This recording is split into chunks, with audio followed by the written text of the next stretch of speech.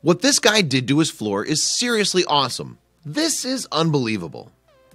Reddit user Jake0111 took his creativity and saved his pennies in order to create something truly unique, fun, and one of a kind. His wife works in a tile store and is completely sick of staring at the same tile samples each day, so Jake0111 decided to get creative and surprise his wife with a special home renovation.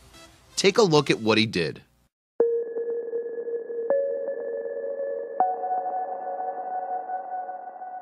With a budget of $200, he went straight to the bank and picked up 20,000 copper pennies.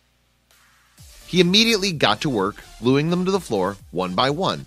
Each row was roughly 100 pennies. He's making a penny floor.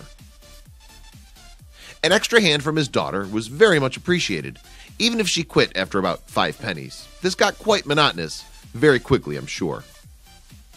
Coming along nicely. Take a look at the border he's incorporating with the newer shiny pennies on his penny floor. This is turning out to be an awesome floor. After it was finished, he covered it in a self-leveling epoxy to protect the finish. I would love this in a room in my home. And there you have the final project, an entire floor covered in pennies. He spent $200 and gave his wife something that she truly loves, something different than your traditional tile job. Something unique that will be the topic of conversation for anyone who sees it for the first time.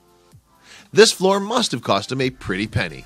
Using anything else to make a floor would be absolute nonsense. Now that floor looks like it's made of money. Okay, enough with the puns, but this floor is awesome, and I would love to have a penny floor in my house.